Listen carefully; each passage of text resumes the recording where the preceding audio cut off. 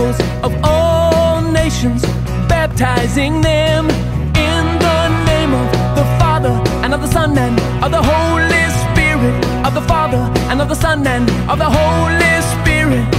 All right, get ready. Here we go. Run. Here we go. Clap your hands. Here we go. Go, go, go, go, go, go, go, go, go, go. Here we go. Are you ready? Hold up your hands now. Go. Let's go. Let's go. Go.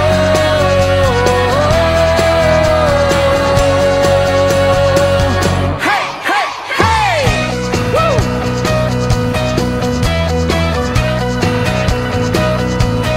Therefore go and make disciples of all nations, baptizing them in the name of the Father and of the Son and of the Holy Spirit, of the Father and of the Son and of the Holy Spirit. Are you ready? 'Cause here we go. Run. Here we go. Clap your hands. Here we go. Go, go, go, go, go, go, go, go, go, go. Here we go. Come on. Now hold them up. Go. Let's go. Let's go. Go.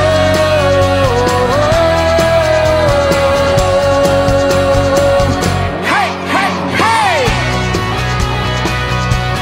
Woo.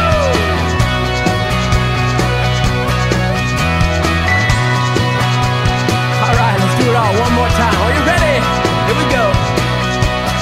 Therefore go and make disciples of all nations, baptizing them in the name of the Father and of the Son and of the Holy Spirit, of the Father and of the Son and of the Holy Spirit. All right, all right. Here we go. Run with me. Here we go. Clap your hands. Here we go. Go, go, go, go, go, go, go, go, go, go. Here we go. All right, hold up your hands. Hey, go. Let's go. Let's go. Go. Let's do it all again. Go. Let's go. Let's go. Go.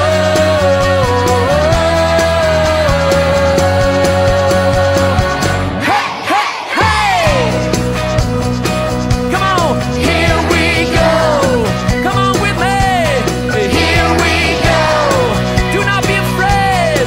Here we go. 1, 2, 3, 4, go!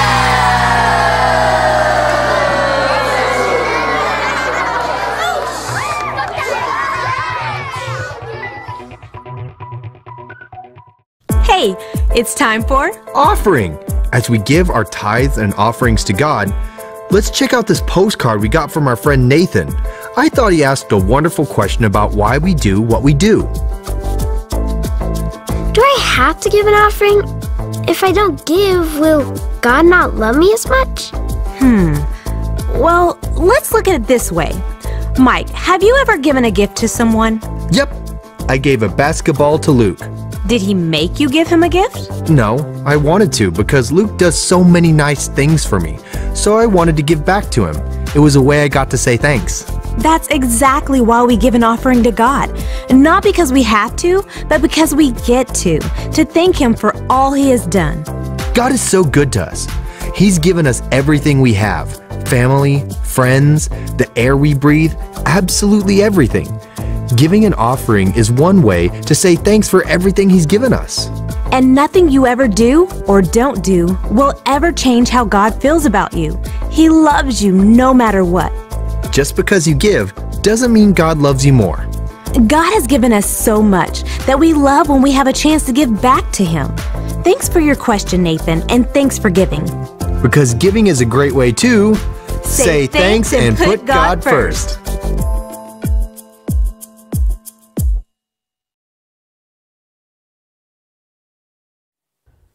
Hello, Rock friends. It's game time!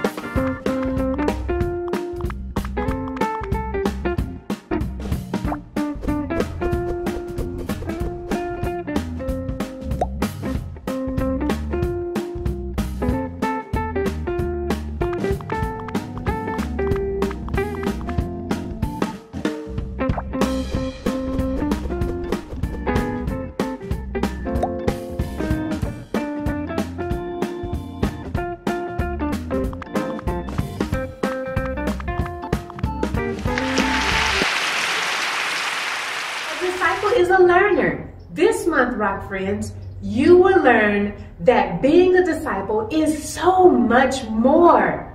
He is not only our teacher, but he is our Lord. Jesus still invites you to be a disciple, and choosing to follow him means that we can have a big impact on the world. Enjoy this week's lesson.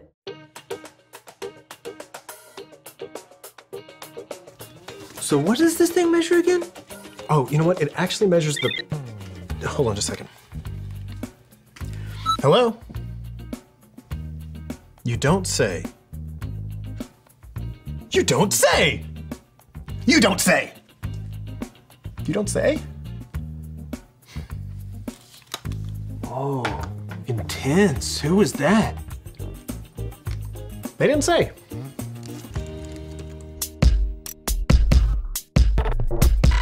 We are Connect HQ. Every day we help the people of the world. Live God's way. We look for the links. Make the connection. And you never know what might happen.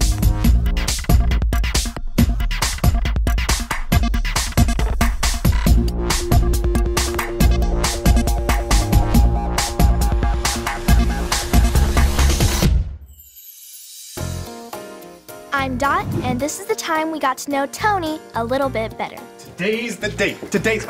Again? All right. Who's ready for some taffy time with Tony? I am. Sounds like fun. Taffy. Yum. All right. Looks like, is everyone ready for a time slot here? Let's see. Vanessa, I have you down for 10. Rodney, I have you down for 12. Little taffy before lunch. I like to live dangerously. Looks like the only person I don't have on here is you, Dot. Oh, did I forget to sign up? Well, I've been so busy, it's hard to schedule things. What have you been busy with? You know, well... Ooh, a postcard has just come in. A postcard! Let me at it.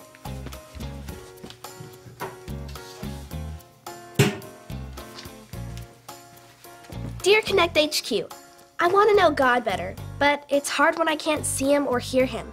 How do I get to know someone who's invisible? Signed, Harvey. Harvey asks a smart question. Smart question deserves a smart answer. We can figure it out. I'll stand right here all day if I have to. Oh, great, great. I was gonna have taffy time with Tony in the observatory, but I can move it in here. What time do you want to get started? Professor Malcolm's really smart. I'll go to the rad room and see if he has any answers. Okay, I'll put you down for 11. She's gonna come at 11.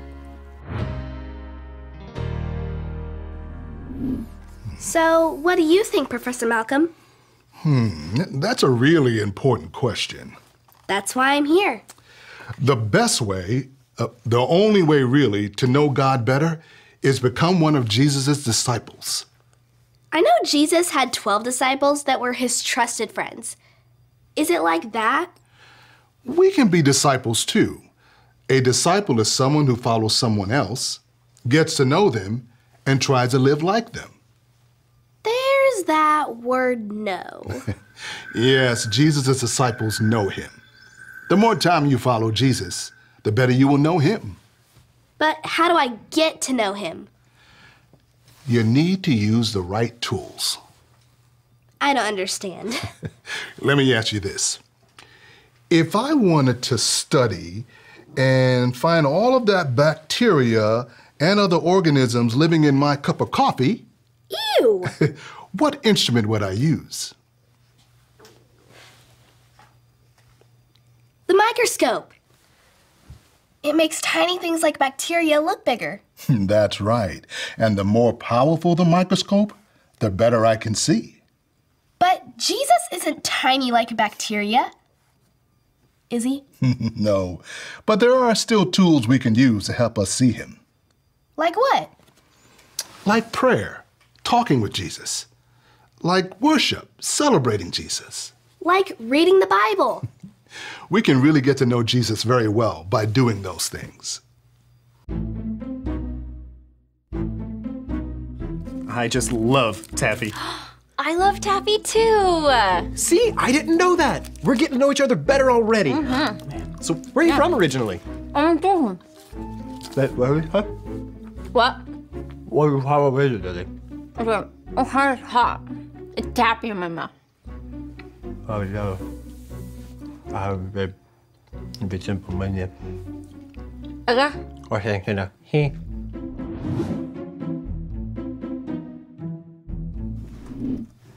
I found this great verse about getting to know Jesus in the book of Philippians, chapter 3, verse 10. Let's hear it. Philippians 3:10. Philippians 3:10. I want to know Christ better. I want to know Christ better. I want to know the power that raised him from the dead. I want to know the power that raised him from the dead. I know Christ is Jesus, but could you explain the part about power? Just like the first disciples experienced God's power when he raised Jesus from the dead, we can experience God's power too, the more we follow Jesus. God's power answers prayers. God's power works miracles. God's power changes us to be able to live God's way. Those are just a few examples of God's power. Wow. We're sort of like these paper clips, right? And God is powerful like this magnet here. And the magnet has a power, but the paper clips are too far away to experience it. It's the same with us. If we don't get to know God, we may never experience his power. But if we get to know Jesus and follow him more and more, we get closer to him. The closer we become, the more we see, really see, and experience God's power.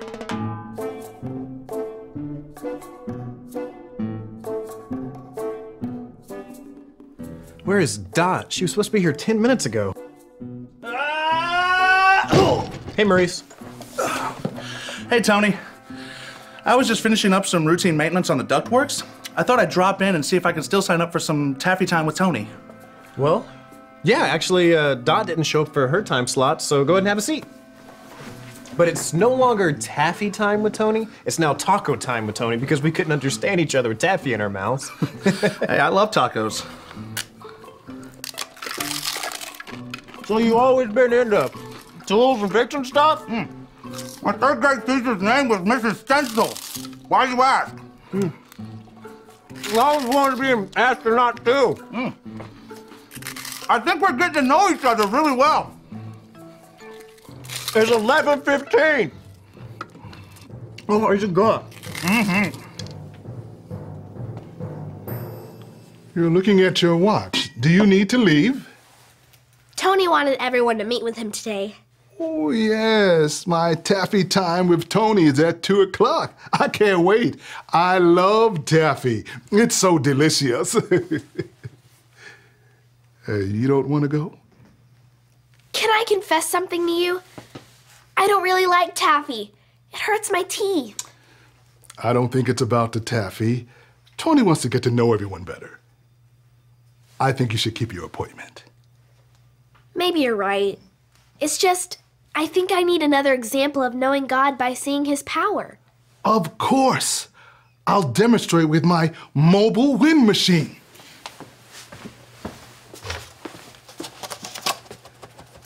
That's a mobile wind machine? You can't see wind. It's invisible.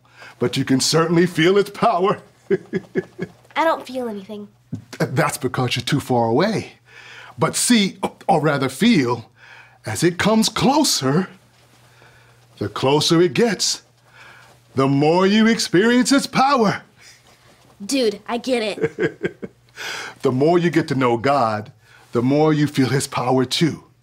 The power of his Holy Spirit that lives inside of us when we choose to follow Jesus. This turkey is great. Yeah, it's really quiet. I meant it tastes good. Oh, I'm sorry, I must be feeling sleepy or something. Professor Malcolm said there's this thing in turkey called tryptophan, or something like that. It makes you sleepy. Have you ever heard of tryptophan? Tony? Tony? Train time with Tony! The first disciples had it easy. They could talk to Jesus and watch him every day here on earth. Yes, it would be nice to be able to see Jesus. But think about this. When Jesus was here on earth, he could only be in one place at a time. So only a small number of people could really get to know him. That's true. How awesome is it that Jesus made it possible now for all of us to spend time with him, to get to know him? But not everyone does spend time with Jesus. Even when Jesus was here on earth, not everyone who met him or heard him speak or saw his miracles followed him.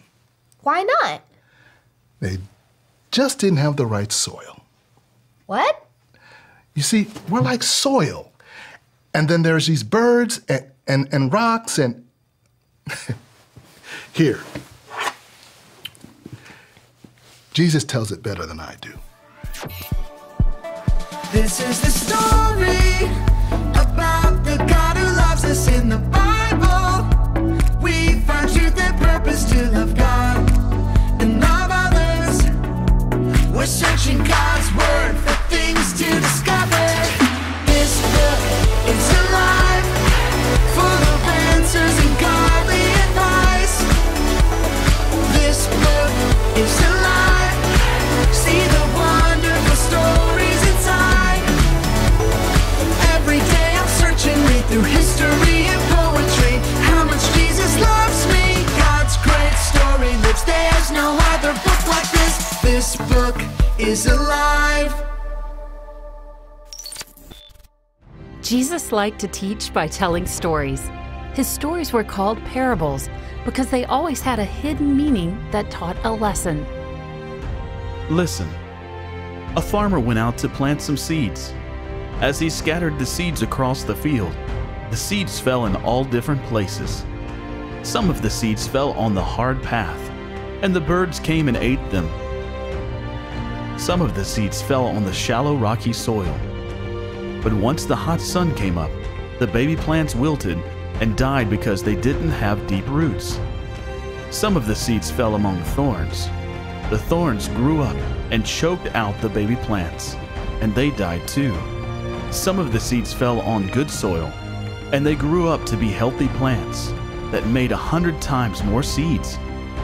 Anyone who is really listening will understand.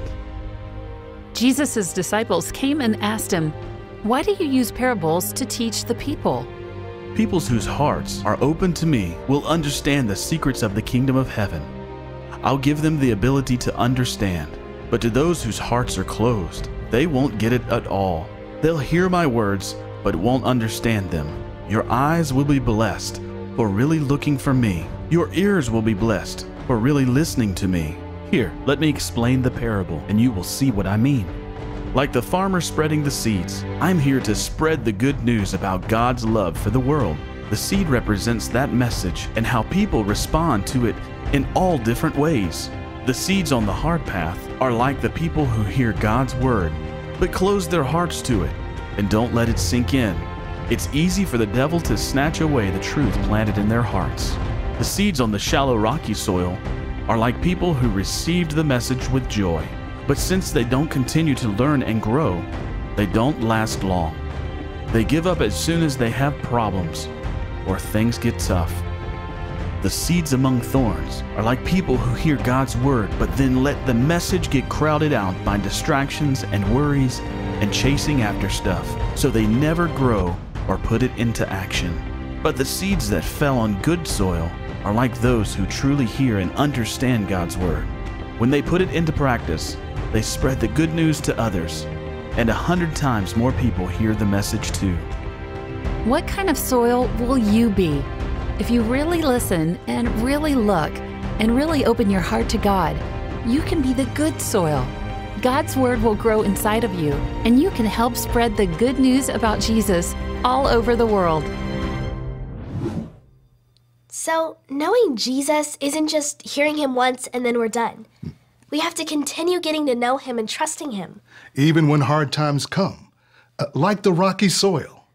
Jesus' disciples know him, and getting to know him is a lifelong process that requires spending time with him. Just like getting to know anyone. Like Tony.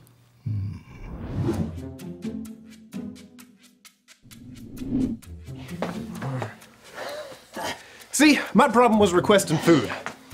You can't understand anyone with a taco in their mouth. You gotta do an activity to really get to know somebody. I am loving this toe touch time with Tony. So, Rodney, where do you see yourself in 5 years? 5 years? I like to... Oh, you can stop and catch your breath if you need to. I like to be in better shape. Like me.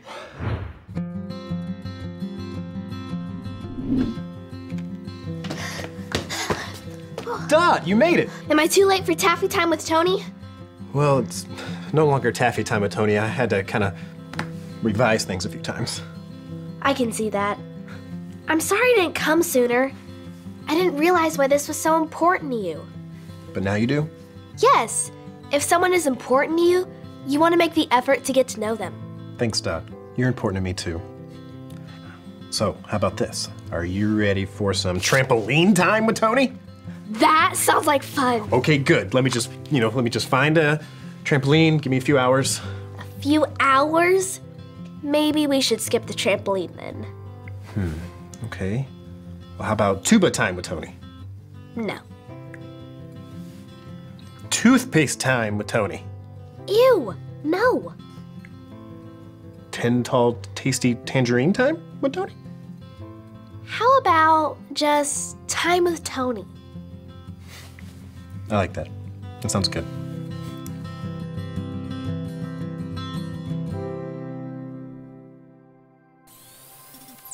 Hi, I'm Dot. Thanks for your question about getting to know God better. I have good news. You can if you really want to. In the book of Philippians it says, Philippians 3:10, I want to know Christ better. I want to know the power that raised him from the dead. Christ is Jesus. We can get to know Jesus every day. When we know Jesus better, we will also know how great God's power is. The Word of God is like seeds that a farmer throws on the soil. Some people hear about Jesus, but they never take the time to get to know him better. We want to be good soil that hears and listens, gets excited, but then continues to get to know Jesus and trust him.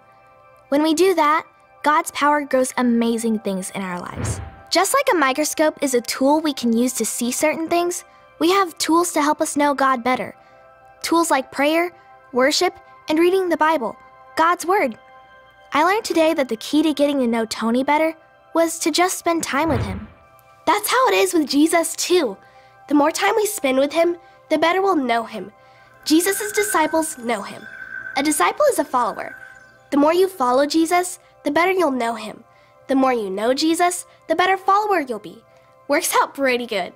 I hope this answers your question, Harvey, and helps you to get to know God a whole lot better. And remember, Connect HQ is here to help you.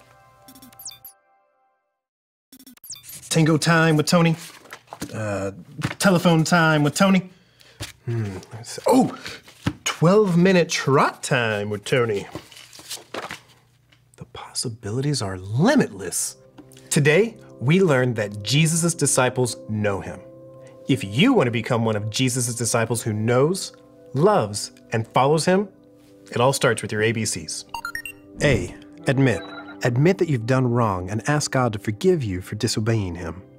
B, believe. Believe God sent Jesus to take the punishment for your sin.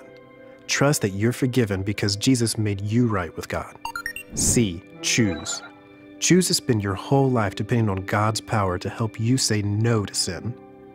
As you live and love like Jesus, tell others God is the leader of your life and your #1 friend. If you want to make the decision to follow Jesus today, be sure to talk to your Connect small group leader before you leave.